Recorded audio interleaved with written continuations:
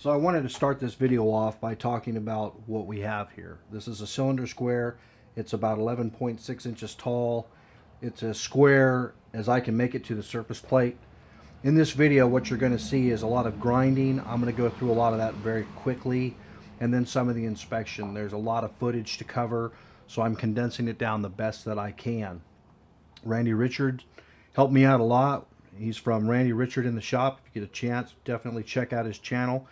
What the setup we're looking at right now is I have the cylinder square up against the bottom of my mill column, and I'm going to use this to make sure that I am square, so when I scrape the mill column that it is as square as I can make it to itself. The base is another story. Another thing that's going to be coming up after this video is going to be the making of the standoffs for doing the inverted inspection. These are old engine valves that I have been grinding, and that'll be a full video on how I'm going about doing that. Enjoy this video. Thanks for watching. Alright, so I rough mounted and aligned the automatic indexing head. I have my center in it already and my drive dog. I have not bolted it down, but it has been aligned with the keys that attach to the table. And then I've also aligned the table square back with itself, about as good as I can get it. So we're a little under zero here. The needle's going to bounce a little bit as I traverse across. So almost to the center pivot area, we came up 3/10. All right, so I got both of the bolts in, and the spin indexer is locked in place. I have the diamond dresser in place, ready to dress this wheel.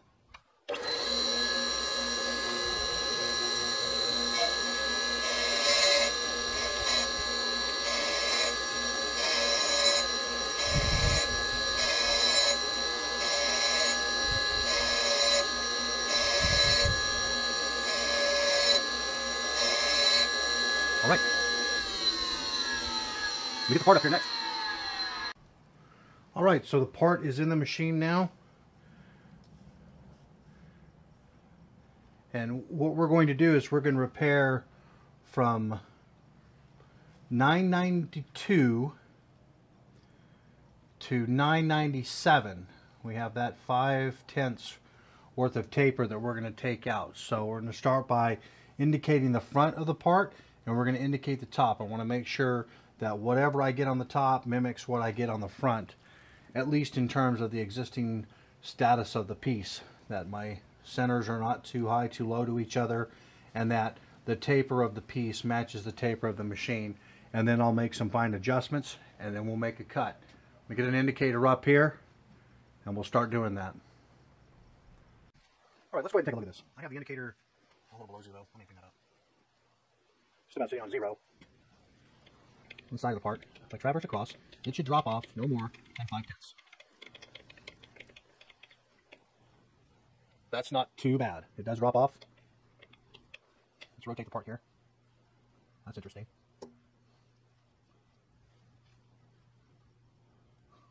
So this is one of the problems that I ran into before with this. I know my center is relatively true, and I may pull the part off and take a look at the center again, but there's a little bit of a problem. Let's start this spinning. See how the part's jumping around? That's one of the things that I ran into before. So I'm going to try to attempt to fix that. I'll bring you back once I've got that taken care of. So we come back to the part checked up. I've made a brand new center. It's within 5/10. I have not ground it. I don't want to change my setup. What I do have, though, is this part to the center is extremely out of round. So what I'm going to do is I'm going to do a grind. I'm not concerned about the size of this. I can continue to go down through it for a while. But what I'm concerned about is that if I grind it again, now that I have reset the machine back up, relubricated the bearings, put the spindle back in together, got really good results on the spindle, is am I going to be able to take the part out and put it back in and see that huge drift? It's like 9 thousandths worth of drift on this side. This side always comes back out relatively true. So we'll give that a shot and see what happens. Yep. As soon as I get 180 degrees with the grind, I will check the size of the paper. And if that's starting to get small paper, it doesn't that way. If I start getting zero on the other side, then I'll go back off. Just start to pick up.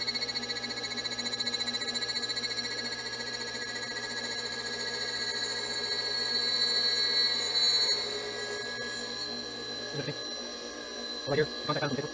That actually comes out. It's not round. This is OD with somewhere else built in. That is pushed apart currently in this direction. So we know the pattern around. And then back over this way. With our continuous line right here. Change that up a little bit. There we go. 1.5 thousands. Before I do work on this thing, I got a lot of chatter. I had to take 3 large passes. I'm not doing that now. So what we're going to do is start moving that top area. Top area is going to start to decrease as we go to the part and partner. I can of course decrease my driver speed as the wheel is not moving the whole time.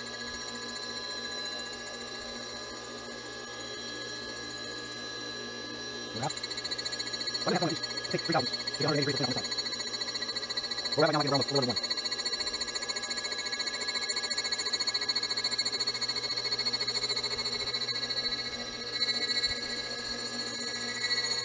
See how it's got to move from here over here. So from here to here. It's a move from here over here. Each time we move in, that's actually going to continue to move towards the rubber in. Good chatter? It's not pronounced.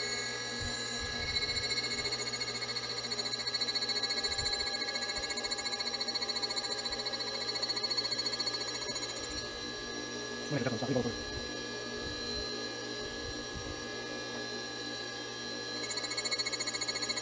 So right now, our top piece, what we'll see.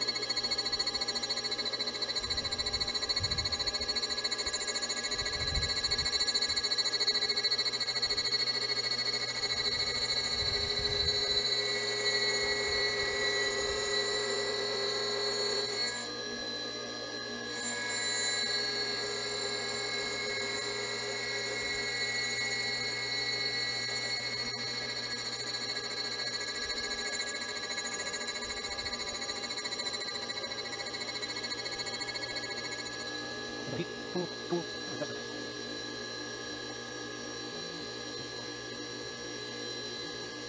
Continue that. We're probably the end of the valve right here.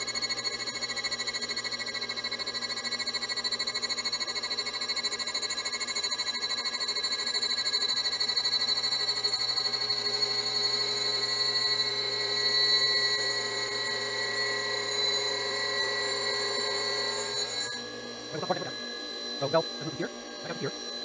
So we not have our degrees up, the base is a little up. We continue.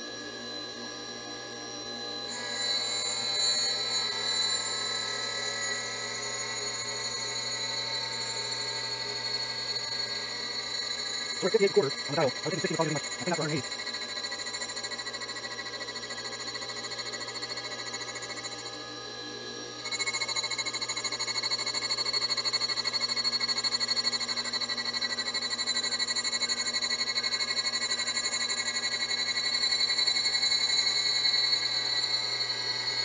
We don't like work out this one takes a minute.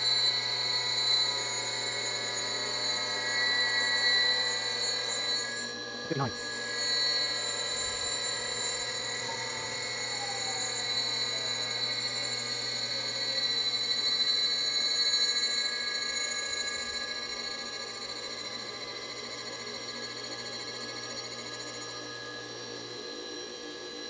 Well, that's gonna be tough. We'll do one more. It's just work out fast. This side part taking on a little bit more heat than what I want.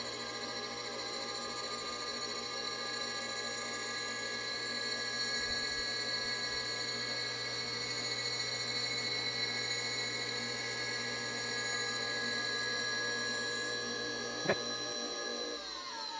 We need to get this worked out. Okay, after taking some measurements, I am at, let's just call these numbers, but 243 on the left side, 27, and then 15.4. So 24.3, 20.7, and 15.4, so there's quite a bit of taper here. I'll run the calculations and start making the adjustment of the table. So I need to move it 4.45 thousandths this side further away. I have the indicator sitting on 0. I'm going to loosen up the front lock on the center of the table. The rear lock. I get the wrench in there. Can we drop down 2/10? I'm going to go ahead and bring this in a little more. Let's go to 5. 4.5. I need to go to 0. There.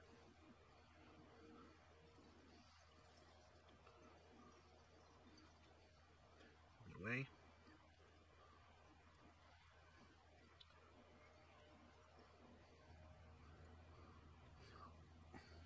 Working those pieces down. Relock the table. Relock the front.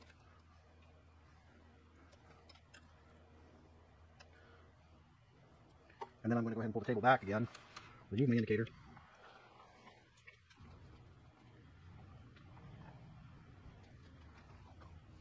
and we'll get set up to make another few passes. I'll bring you back when those passes are done.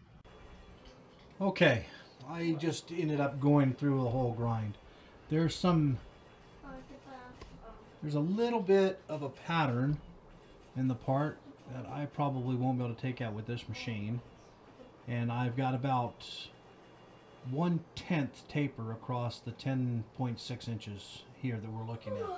Now the way that I aligned it is I ended up with, let's say I had a diameter of plus 1/1000th on this end and 0 on the other end. I put an indicator along it and traverse the part, would go across the part on the back side, and I would take out that taper so that the longitudinal movement was exactly half of what I read from point to point. And I slowly brought that in and then did a nice spark out pass, slowed the rotation speed of this down to the slowest speed I have, and finish ground it. Now what I'm going to do is work on doing the edges or the faces of the part. So I'm going to relieve some of the back of the wheel, leave a space in the front, bring the wheel into the part, and then plunge into the side of the wheel. Hopefully that gets me the desired results and I end up with a good perpendicular face. Okay, I've got the wheel dressed, ready to go. I've got things set. I'm going to be coming in and kissing this face as a plunge.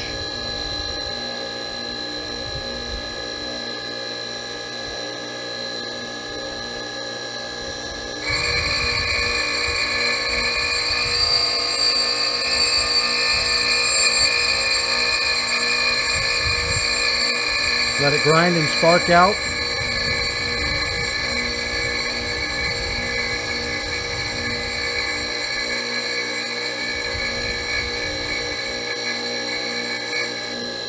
And come off.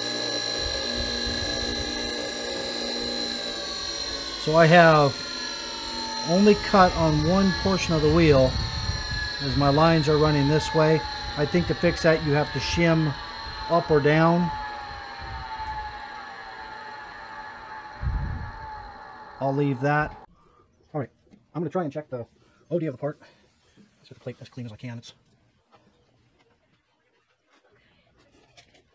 little bits of grit. Let's get it off of the.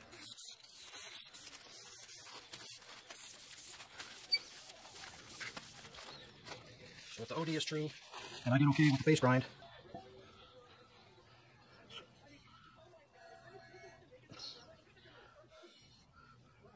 the table plate is not perfect yet, or ideal.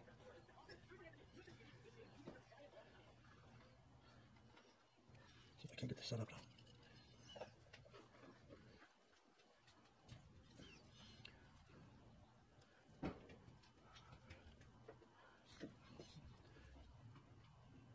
Trying to get my wrong hand here doing this.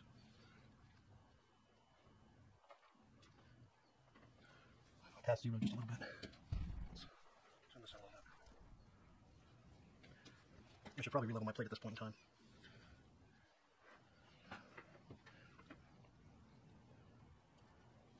Okay, 0 in the middle. Half of a tenth, and then on the end, 0. Wow. Okay, let's try this again. 0. And we're going to go over here. Okay, half a tenth. So my total taper is half a tenth at that plane. I'll rotate it to a new plane. Here we are at minus half a tenth in the middle. Minus 1/10 over here. Minus 1/10. So I'm gonna have some deviation on my plate. Let's stand it up and we'll do this is the tailstock side. We'll do the, and I had a nice finish with that the last time, so I'll stand it up on the tailstock side again. Let's see how that comes through. After I turn the socket around a little bit.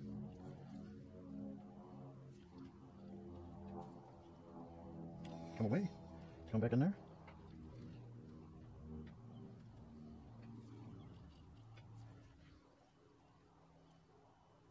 Okay. So, turn 80 degrees to that 0.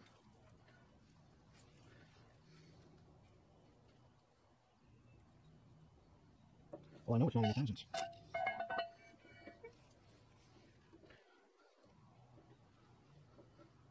I think I need a better socket. How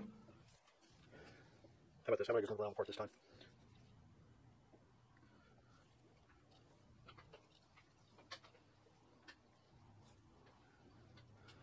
Okay. It's like something's loose.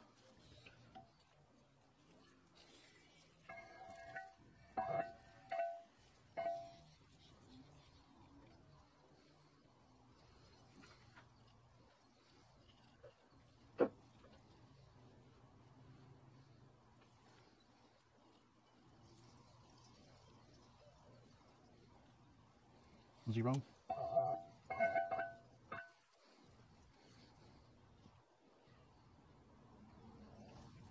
Zero.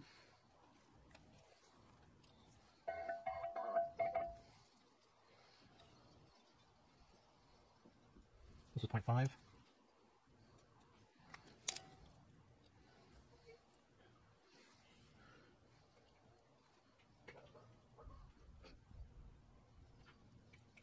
One 1.5.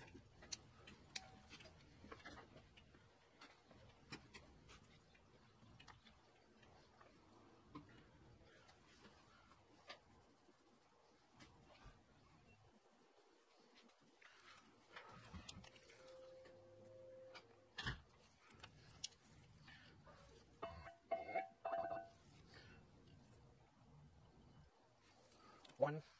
So from 0 to 1, that's 1/10 total perpendicularity out.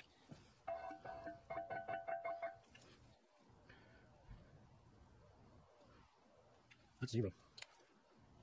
So across that plane right there, this guy is perpendicular.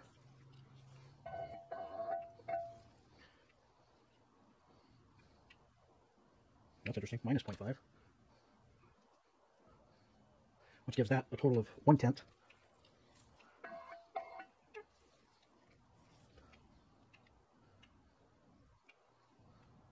And there's our maximum out of perpendicularity at 1.5 at that spot. And then our initial 0. If it goes to 0, we have done well. It goes to 0.